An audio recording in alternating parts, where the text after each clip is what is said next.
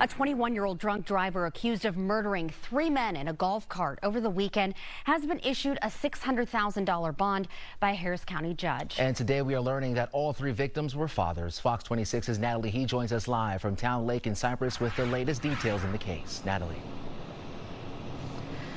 Well, all day today, family, friends, and loved ones have come by this crash scene to drop off teddy bears, balloons, all part of a growing memorial as they pay their respects to the 3 victims who've lost their lives.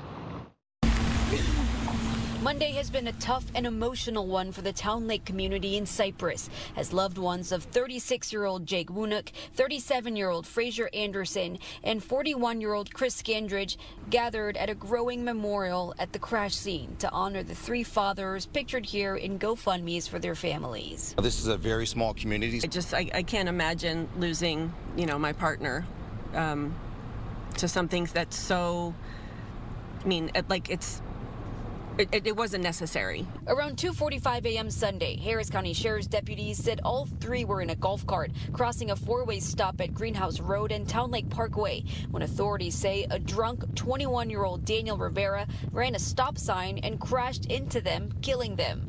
Investigators say another woman and an 8-year-old child were in the car with Rivera during the crash, but all suffered non-life-threatening injuries. Rivera has been charged with 3 counts of felony murder. In court Monday, authorities revealed his BAC levels were nearly twice the legal limit. While at the hospital, emergency room staff disclosed that the defendant's blood alcohol content was 0.136. Reactions have been pouring in online and on social media. According to the victims' GoFundMes, all 3 were husbands and fathers to 2 children. Frazier was an expat from Scotland. Jake was described as the life of the party who had the biggest smile that would light up the room.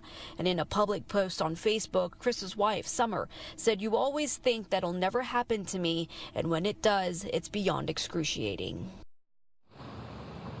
Now, as for Rivera, he remains in jail tonight, held on a $600,000 bond for all 3 murder charges. He is due back in court tomorrow. From Cypress, Natalie Hee, Fox 26 News.